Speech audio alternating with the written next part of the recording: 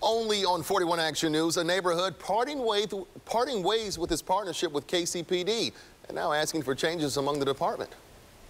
41 Action News reporter Sarah Plake explains why and the response from KCPD.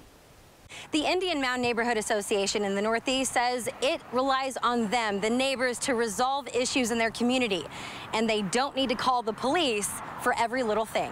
For a long time, I think there's been some over-reliance on KCPD to solve all of our problems. That's why the Indian Mound Neighborhood Association's 4-person board issued this letter, saying it will dismantle crime watch groups to create more positive neighbor interactions instead. The board doesn't want community interaction officers to come to every meeting because they say it just turns into a focus on crime. We've been asking the same challenges of KCPD, and we've not seen any different results. But when we apply for grants or focus our time and energy on improving our parks, we see immediate return, and that's where we're going to focus our efforts. And so it just doesn't make any sense to me. I don't know what he's talking about, why he's doing this. The board knows everyone won't agree, like former board member Pat Hulse. Yes, you can rely on each other, but not everybody's home all the time. They're working, making a living, and if you need help, you need the police. Indian Mound also issued a list of changes they want the police department to enact, including a civilian oversight board and being transparent about police misconduct. They say this ties into national conversations about police brutality, considering the diversity of the neighborhood. KCPD responded to the letter, saying overall the department has already checked almost everything off this list. They say their community interaction officers have created positive relationships with the neighborhood. Sarah Plake, 41 Action News.